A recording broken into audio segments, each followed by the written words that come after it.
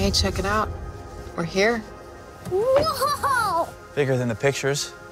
It's also a little more Norman Bates.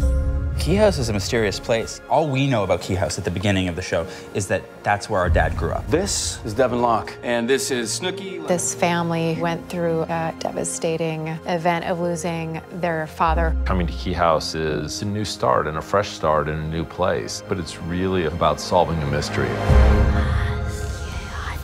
Slowly, we discover these keys. If you hear whispering, that's them trying to call out to you. The keys are the fun part of Locke and Key.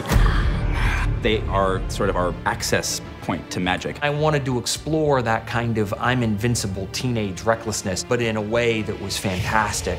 Eden Hawkins. Fall on your face. These keys, they also lead them to discover that there is a demon named Dodge who has a specific wand. Happy hunting, Bodhi.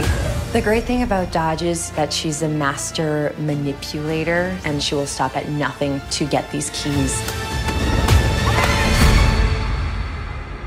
Around every corner, there's some new mystery, some new key, some new piece of magic. Ollie, help me! The mysteries of the house seem to be endless. What does she want? The keys. There's magic and there's heart, and it's grounded in the family relationships. Pull us out! Give me the key.